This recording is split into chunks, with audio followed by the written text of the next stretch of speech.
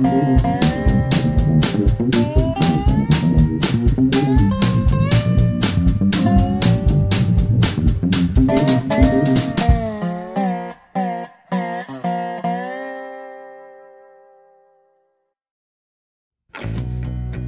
welcome back, and here we are again underneath Flexo, my Kei Truck, and got another kind of interesting problem. That's the four-wheel drive has stopped working. So I've dug into it a little bit already, and I'm going to show you how the system basically works. We've got two actuators. We've got one back here, and we've got one up here. Both of them vacuum actuated, and both of them have two electric solenoids that connect them to function. We've got a push rod on the back here. This moves forward to go into 4, moves backwards to go into 2, and is controlled by this diaphragm here. There should be vacuum on this side to pull the rod that way to shift into 4, and on this side to shift it back into 2. But what's happening is when I select four-wheel drive, I'm getting vacuum on this side and on this side. And when I select two-wheel drive, there's no vacuum on either side. Did a little bit of work on these solenoids up here. I found the top one wasn't functioning at all. And just for kicks, I threw it into the sonic cleaner. I didn't really think it would do anything, but oddly enough it did. So that solenoid is functioning now. But I'm getting power to both of those solenoids at the same time when I push the switch. So I'm thinking I likely have an electrical problem because the front solenoids are getting no power at all. But like the problem last time, I don't have a wiring diagram for this, so it means that I kind of have to wing it. I'm gonna ring out all the wires with the ohm meter again, and hopefully I can come up with kind of a rudimentary wiring diagram for it. And if I can come up with that rudimentary wiring diagram, maybe I'll actually be able to diagnose what is going on. Obviously having a wiring diagram handy would have made this a lot easier, but I don't have one, so we're gonna wing it and hopefully I'll get somewhere with it.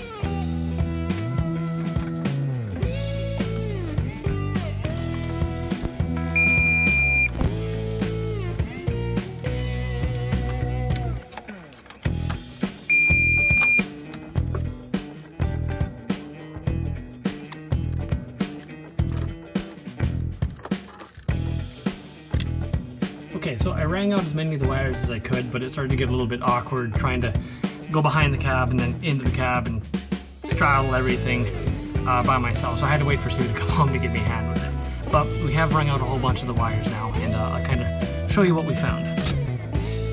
So these are the two plugs in question. They're the ones that go to those front solenoids I was talking about.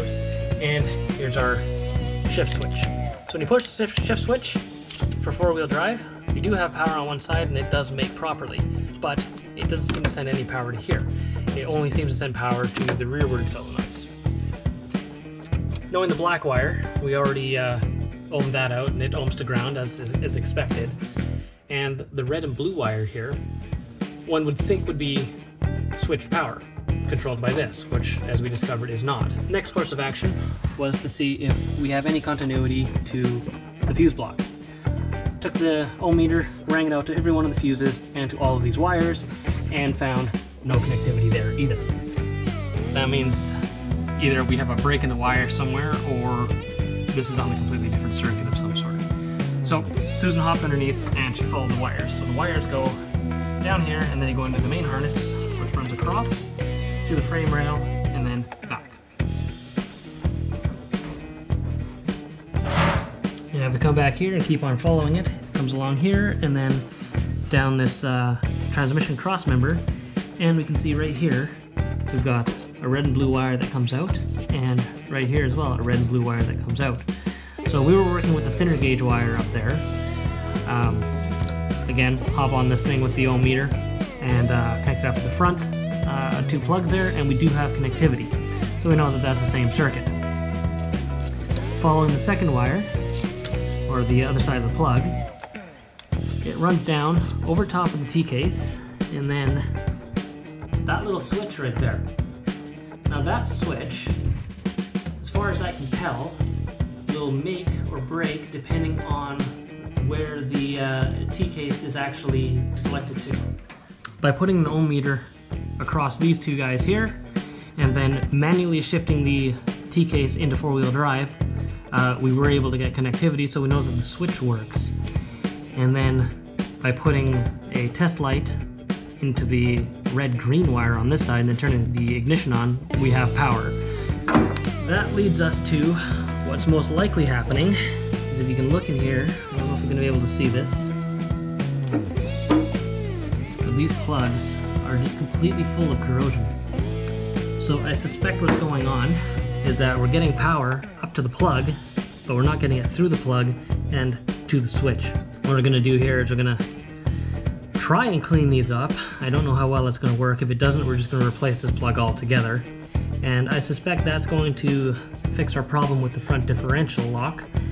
And then we've just got to figure out why the rear two solenoids are both turning on at the same time and fighting each other. So we'll go ahead and clean these and then give it another test. So I was going to try and depin them and then sand off all of the corrosion, and that would have worked just fine probably for the male side of the plug, but not so much for the female. I'm going to try this. I don't know if it's going to work, but kind of an experiment. I just found some pretty crappy vinegar I had laying around inside one of my cabinets. Filled up a container and I've dunked both the plugs in there. So I'm going to let it sit in this vinegar and whatever else is in that for a little bit and see how that comes out. Alright, it's been in there for about 10 minutes, so see how it looks.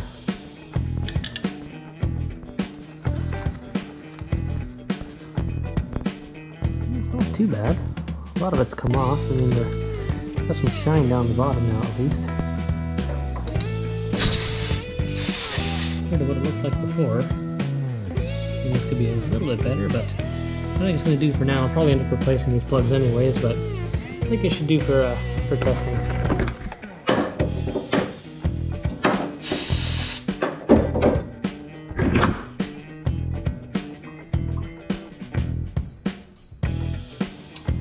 Alright, so assuming this wiring works the way I think it does, when I push this forward now, the test lamp should illuminate. Okay, looks like success. So that means we should now have power to the front differential lock. And now I just gotta figure out what's up with the back.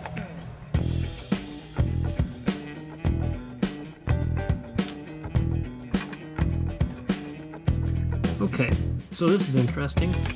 So we have power on both plugs when four-wheel drive is engaged, which is the same thing that we have happening in the back. I think we're going to do some quick tests on the front solenoids here and see if one of them is normally open and the other one is normally closed. Because if that's the case, then it might indicate that we actually have the wrong solenoid in the back. Don't know, just speculating right now, but we'll do a couple tests on these front ones and see what we come up with.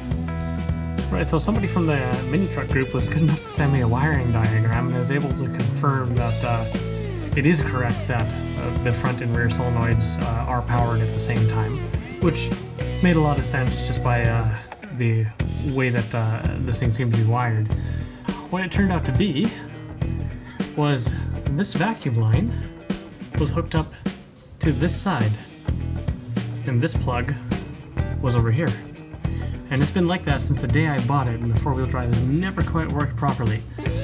Just by switching that around, and now that the solenoid is functioning, because it was all rusted up before, now that it's functioning properly, everything seems good. So I think finally, after over a year of owning this thing, I won't have to crawl underneath to manually put it in four-wheel drive anymore.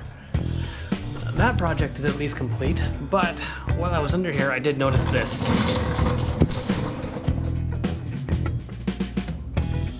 Yeah, that goes all the way underneath. When the parts come in to do the CV boot here and CV boot here, I think we'll drop the entire subframe down and weld up the frame at the same time, because it's getting pretty bad. So anyways, have a good one.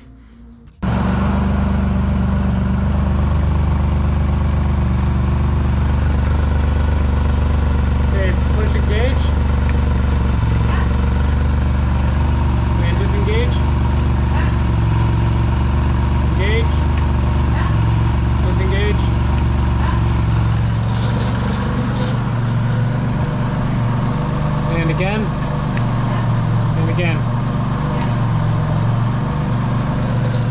Okay, you turn it off.